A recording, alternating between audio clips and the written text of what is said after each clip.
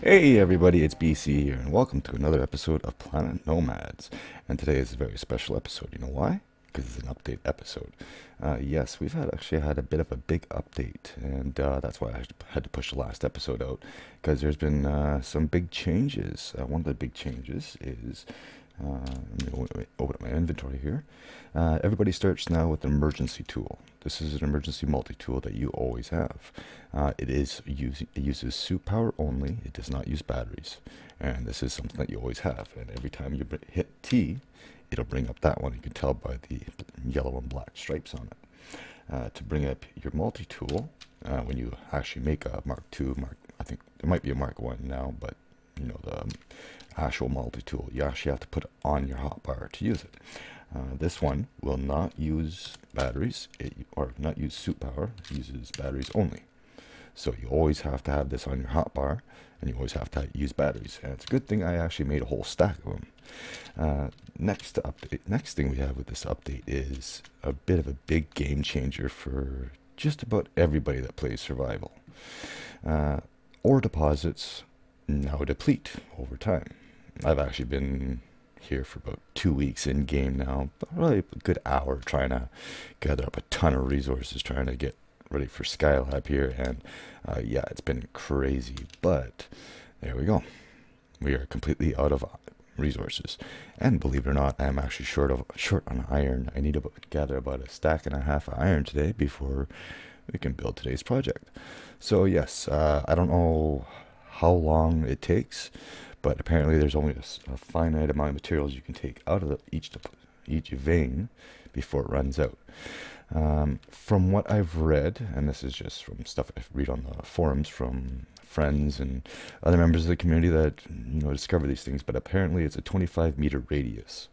So I won't be able to place another miner down for probably about 30 meters away. So probably like where that tall tree is over there, I could probably drop another miner down. And this is going to be the same with every ore deposit. The water pump, however, is not affected, and this being because it goes off the water table. See, it's just full. No issues there. Now, the next thing we have is we actually have a couple of new toys to play with. The first one, we're going to actually make it. I got to see if I actually have enough resources for it. Yes, we have a mover tool now. A mover tool, and this will actually allow us to move structures around. So we're going to go ahead and make one of these. I did make the ALMs, but I need to get some materials, and we'll go over to the replicator with the long strip of containers on the end of it here. Now, I have, as you can see, just about everything I need to build the current state of SKYLAB right now. It's going to take about 4.5 minutes to make, but I'm about 140 frames short, which means I'm about 140 iron short. So that is a lot of materials. Now this cost here, just for the SKYLAB, is about 1/10 the cost of the helicarrier. Now I want to actually try to build that in survival. Whether or not it's actually gonna work, I have no idea. So we'll just take a stack of those. What did I need? I'm sorry, I forgot. I don't think it was. I think it was mechanical parts and circuits. Fair enough. So we'll do that. And there's another block we have now too, and this is actually a very welcome addition, is a thermal block, and we'll have a look at that in a second here while I'm making the mover tool. What it is basically a radiator air conditioner, and that comes in really handy because even when you're in a cockpit or something like that, you still get affected by the weather. So let's go in here, and there it is there. Uses 2 SC electronic parts, 4 Mark II composites, 1 plate, and 2 frames. So let's actually check this out. It does need to be powered. It uses 300 watts. It weighs about 300 kilos. I need frames, of course I do. And I got nothing in here. Actually, no, I don't. Give me a second. No, good. I had to go into the replicator box there and grab a few things and just got to print off one of these. Actually, I needed, yes, these 3 here. All right. And I didn't even have to grab the circuits because I realized I had some in there already. Anyways, so let's go put this right in the corner. Not that I actually need it here, but let's have a look at it. It is a new block, and actually looks kind of interesting. Let's see if we can actually color this. And I gotta stop using T because that was using my but I guess it doesn't really matter. Saves on the batteries, right? Let's see if we can color this thing. Ooh, we can. Oh, there we go. New decoration. That's what we need. We need more blocks. There we go. Nice and hot. Anyway, so now let's grab some power. See if we can interact with it. Ooh, it lights up too. Oh, that is really nice. And just turn it on and off, disconnect, rename. Usual. That is really cool. And it's switchable. I like it. Okay, so is the mover tool ready? Yes, it is. No, it isn't. 15 seconds. So now the question is, what do I want to move? I'm not going to move my base. I'm going to take my chance. I'm going to be safe. I'm going to try moving one of the miners. See if we can actually move it somewhere. I should grab some circuits too so I can make some switchboards. Alright, so there we go. We have a mover tool. Apparently this uses batteries as well. Excuse me. Sorry about that. That was my neighbor. Anyways, yes, we have mover tool. So now, yes, it does use power. Batteries. Well, they better get us some proper biomass production because these tools are going to get expensive on the batteries. Gonna deforest the planet in no time. Anyway, let's try this. I have absolutely no idea how this thing works. But it's gonna have fun finding out. Alright, so. Really? It moves the block?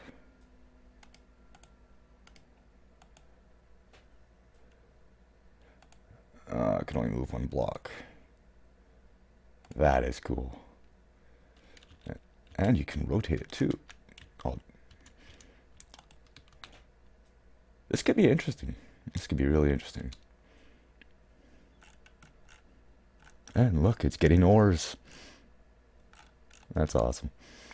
That's cool. That's a shame. I thought it was going to actually move more than one block at a time, but this might come in handy. Possibly. Maybe they'll be able to tweak it a little bit. Who knows? Anyways, let's see what time this is. It's getting late. Let me bring on the more, and then we'll go on a bit of an iron hunt and get our SKYLAB up and running. Oh, there was one other thing too. We can make custom POI, make custom locations on the maps here now. And it's just a matter of right-clicking, but I haven't been able to find a way to actually get rid of it. So what I'm going to do is I'm going to place one right here. Oh, it won't let me place it there. Actually down here. Because I had that one spot that I wanted to possibly build at. So we go ahead and do that. But as far as I know, there's no way to actually change it. And I wanted to check the seed menu if it would come up. And no, it doesn't. Now, unfortunately, once it's there, you can't get rid of it. Can't rename it, can't do anything. But it will always be on the beacon, or on the compass. So 12 kilometers away, I can see it's 12 kilometers away. Anyway, I'll be right back. Okay, I am back, and the morning rain seemed to last a little longer than it usually does. Anyways, we need iron. I need iron. Stack and a half iron to be exact. There's some up there, but you got those brands over there. I don't really feel like dealing with those guys right now. In fact, let's go take the rover out. I haven't driven around in a while lately. Got to give my my wings a break. Been flying around too much. So let's hop in here. We turn that on, hop in, and off we go. See, what I should have done is I should have actually turned the beacon off of there. But you can't rename them, can't label them or anything like that. So it's kind of redundant, but comes in handy. The reason why I marked that location in particular is because I'm thinking about possibly setting up the big production facility there. Okay, is anybody around? No, we are good. I hate that thing. I'm really starting to hate it already. Alright, let's see if there's actually anything down here. No, there isn't. Anyway, that's all I really care about is just finding these boulders. Grab what I can. Make sure there's nobody around. was clearing out some trees earlier. There's a big firefly nest there. Yeah, it wasn't too hard taking them out, but you never know these days. What with mutations and all. Alright, let's go out and get these ones.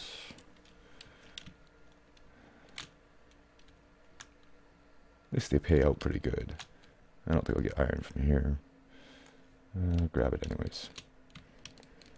But yeah, that's going to be what I'm going to do for the next 5 minutes or so. So I'll just cut to the chase and I'll bring you back when I've got everything ready to go.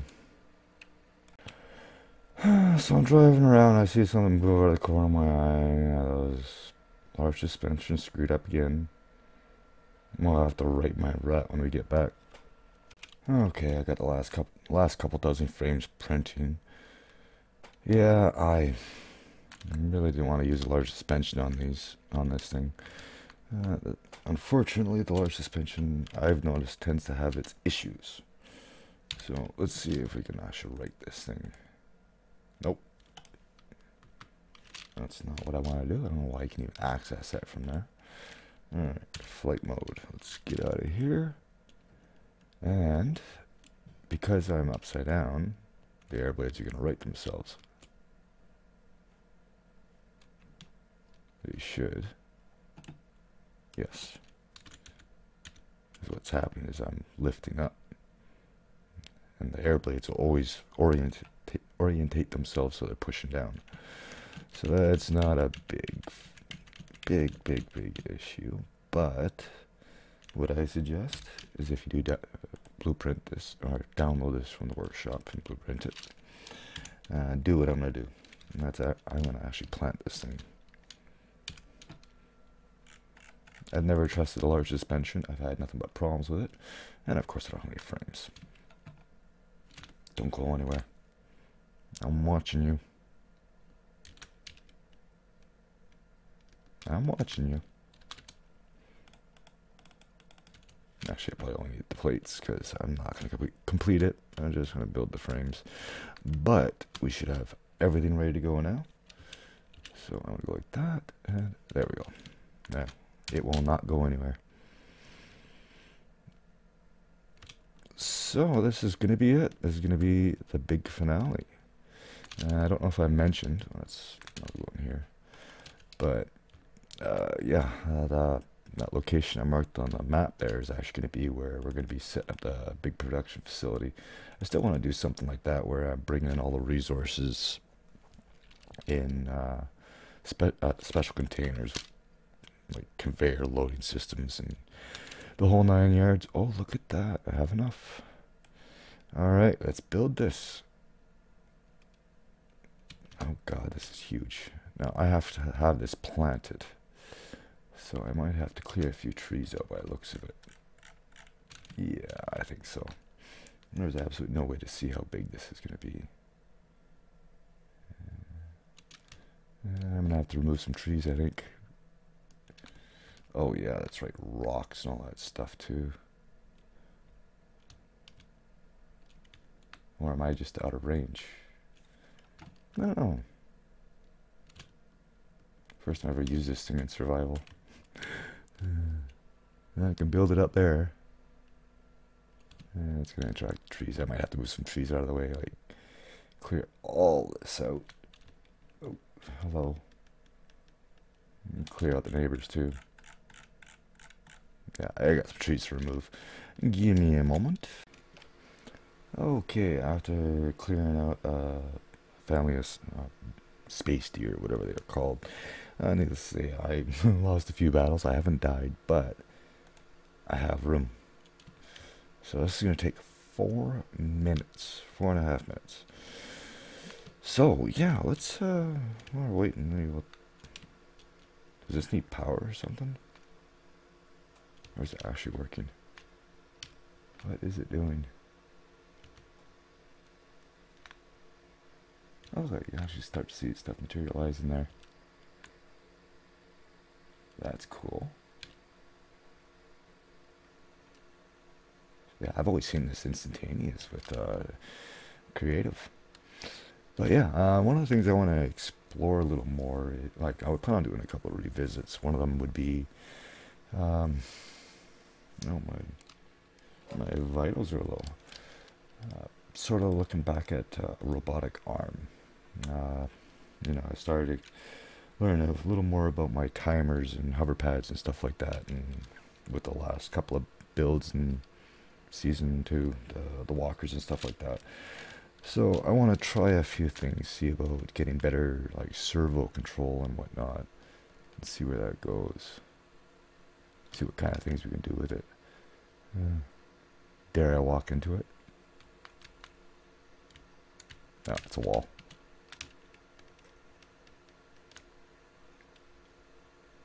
Oh, it gives you a progress bar too. You actually look at it. It is slowly moving.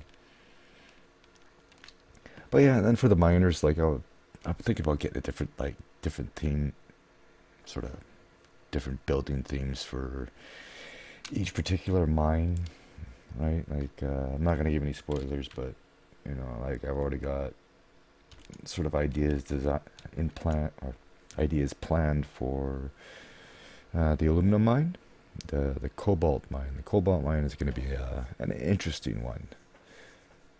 This is actually going pretty fast. I'm actually surprised. This feels amazing. Like, look at this. That tiny little thing there. And I farmed for about 2 weeks in game to build this. And I don't have to build anything because I built it already. I can't even remember what all I had on here. I think I was just at the point of getting the rest of the furnishings in. I know I got the greenhouses in there. Don't know if I have any generators or not. I know I got a big beacon in the main room there. And if you haven't seen the SKYLAB project, I'll show you that once this is all done. But I have probably not here, but each section here is more or less articulated. It's got a hinge in between there. It's all going to be supported by air blades, so as you're walking and driving around, it should sort of flow like it's on water. And I do have a conveyor system. That's why I needed the quantum electronic parts. You can actually see it here. This is the conveyor pipe going all the way around. So I need 1,400 mechanical parts for this thing. And I'm not even done with this yet. There's going to be the power room over here. There's going to be the greenhouse over there. There's going to be the main living quarters where machinery and all that stuff is done. I was thinking about having like a couple of a landing pad or two here. It's the main drive over there. And this is going to be where the all the magic happens. I got 4 banks of solar panels. 2 there, 2 there, 2 there, 2 there. I don't know if I put the batteries in yet, but I plan on having a lot of batteries. I got some over there, and some over there, and over there, and what was it? I think one side was going to be a miner, a drop-down miner on a conveyor system, similar to what I had with the big base bus, like the new one. And then the other side was going to be a water pump. And basically it was going to be a self-sustaining flying base. You'd be able to go around. It was all going to be deuterium powered and running off of solar panels. So you just drop your water pump down, you get your water, drop your miner down, you get your carbon, and you're good to go. So we are almost done here. How much longer? Oh, there it is. Oh, we are almost finished.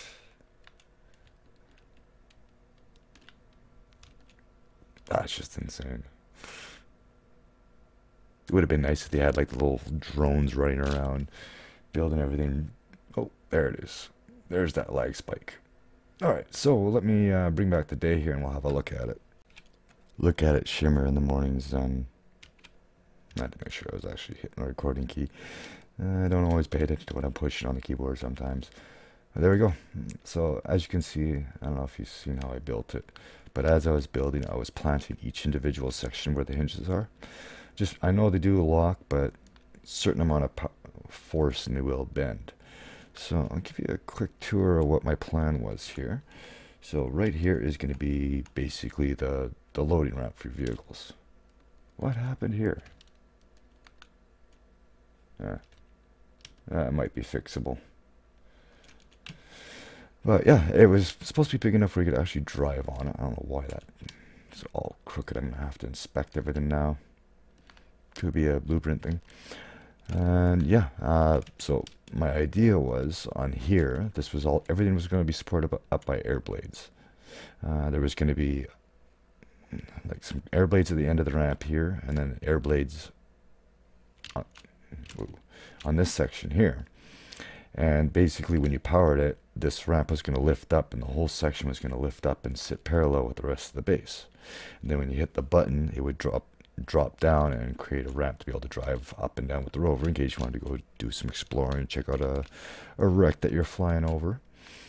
And yeah, and then we go over here. That's gonna be the power room. I think I was gonna stick most of the batteries in here, probably make the roof out of it, throw some more solar panels on. Over here we have the greenhouses. Again, I haven't finished much of this. There was conveyor connections here. I was thinking about having some of the conveyor pipes going over top and having the air blades actually attached to them. Okay. Oh, those aren't actually connected. Interesting. Yeah, because they're supposed to turn green when they're actually connected. I want to check the rest of them here.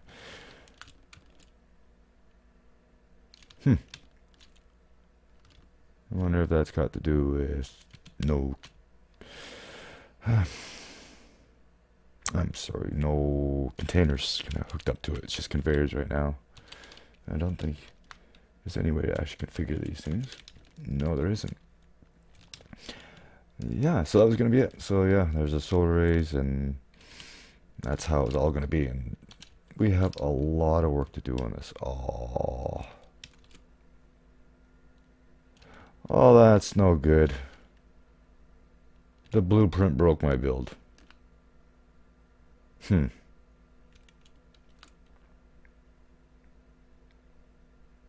That's a waste of resources. I want to see if a reload will fix this. Apparently not. Well, that won't be too hard to fix. Like, that's just an extension. I'm not too worried about that. I do want to check the rest of them though before we end this here, make sure everything's okay. So these ones here I'd be more worried about because they have other stuff connected to it, right? This one here was broken. I'd be a little upset, but that's fine, that's fine. Go over here. One thing I did forget to mention too, we're actually in an updated Unity version too, so I have been noticing a slight improvement. It's gotten a little laggy since I brought this thing in, but that's no surprise. Okay. Well, other than the mining area over there and the end of the ramp, we seem to be okay. I wonder if I had to do with just the landscape that I was trying to put it on. Did that actually get embedded in the ground? Oh my god. Yeah, but I can dig that out. That's no big deal. We have a little bit of work we gotta redo, but we have a lot of work we have to do. Well, there's a weird lighting glitch, but yeah, we still have a lot of work to do on this project. It's gonna be quite some time. Alright, even though they're not lit up, everything is connected. That is good. These are all the small containers I've had connected. Because in order to get these things to actually work, they have to have some sort of storage actually connected to them. Why they're not turning green, I have no idea. But anyways, I think we're going to call it here. It's cold, it's wet. It's been a long 2 weeks trying to get this thing up and built. Just to find a couple of broken hinges, but at least I didn't have too much work done on this. But anyways, thank you all for watching. I hope you enjoyed. If you did, leave me a like, and I'll see you in the next one. Later.